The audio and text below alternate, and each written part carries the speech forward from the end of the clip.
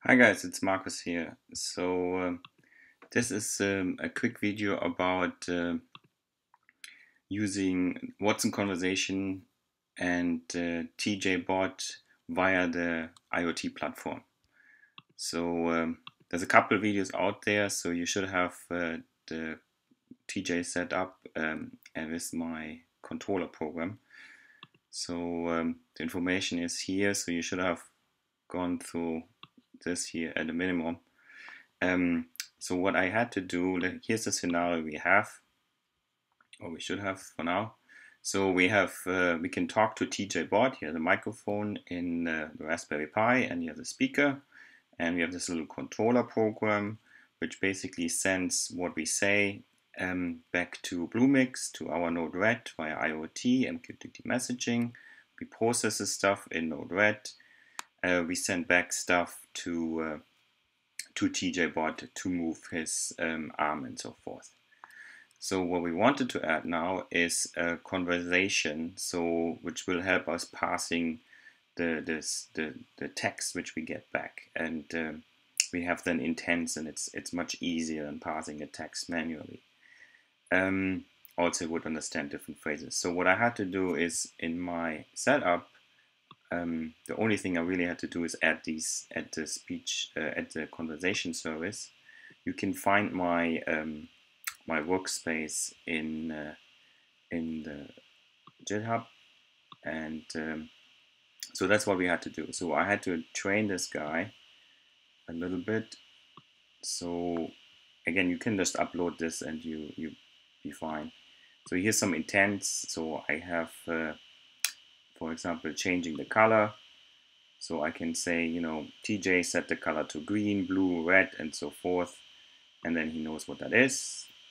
And the same for, I added a couple more, what are the colors and what are the devices. I have an arm and a light. I also have a temperature sensor in this guy.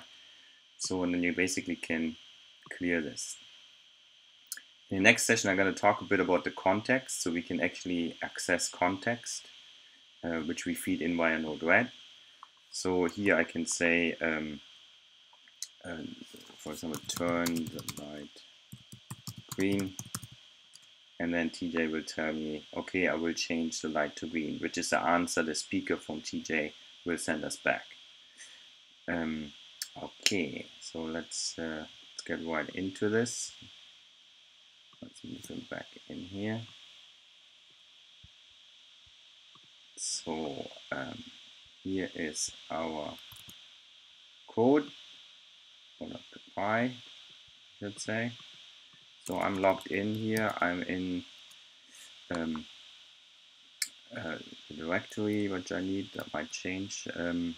So I'm just going to start my program here, which then immediately will send us updates, messages. It initializes my TJBot. So we have the light on and so forth. So now we see here messages coming in. I can set the hot word, which is basically when he hears this, he's going to send us a text. So at the moment it's TJ. I'm going to send this hot word to PJ. So let's see if that changes. So my little program received it, changed the hot word to PJ. So here's a hot word PJ. So now we should be able to talk to him. PJ, what time is it? It is 1:17 p.m. So he's talking to, so he understands this. So it's basically what happens, it's the same thing as I would type it into the conversation. What time is it? And it would tell the same thing. So let's go back to the flow real quick. So here's the flow. So you see I get the MQTT messages from our controller program in here. Then I check for the hot word, which we set remotely. If the text has a hot word, then I pass this to conversation here, and then conversation gives me back an intent, an entity, different entities, and then I can do stuff. So I can, the same as before, I can pass the same comments basically to conversation and it will do the same thing. So I can move the arm. Okay, we'll raise my arm. Oh, that's already raised, so let's move forward. Okay, we'll move my arm forward. And then I can make a wave. Okay, we'll wave my arm. Right? And I can do the same with voice. PJ, turn your light off.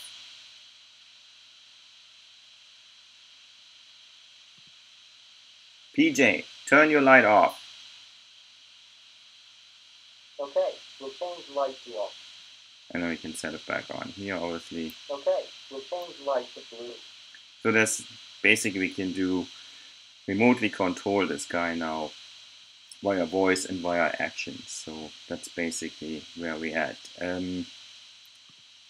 So in the next phase or in the next video, what we're gonna do is I will add a